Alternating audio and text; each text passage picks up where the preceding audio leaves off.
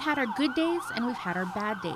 Guam Fire Department spokesperson Cherika Chargualaf referring to the shortage in personnel to man medic, rescue, and engine units.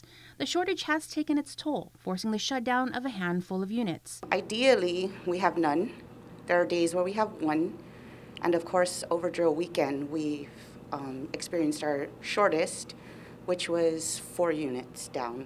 But despite the shutdown of some medics on any given day and possible wait times, Chargualaf wants to reassure residents that their E911 center is trained to provide callers with pre-arrival instructions. We do have first responder units, fire trucks, rescue units that are able to respond to the scene and assist with the patient until an ambulance transport unit becomes available to take that patient to the hospital. It was just 2 weeks ago when Fire Chief Dan Stone appeared on The Link with Chris and Sabrina, detailing GFD's lack of manpower. We are definitely starting to feel the challenges in that area. Our staffing, with people retiring, because people did retire during COVID. People have retired early on this year. We've had retirements in 2019. So we are definitely working with the administration to try and address that and get that staffing, for the hires.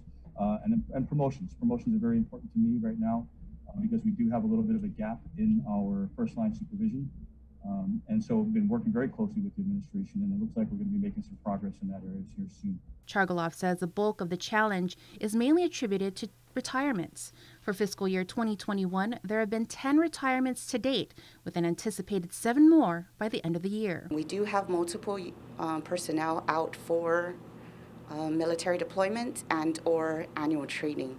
On top of that, we have our onesies, twosies on annual leave, and I believe 2 on paternity. To offset lack of manpower, Our battalion chiefs have been working hand in hand, both the North, South, and our rescue commanders, to shuffle around their personnel and or realign units to ensure that there's the maximum amount of coverage throughout the island as possible. reporting for Guam's News Network, I'm Jonah Charfris.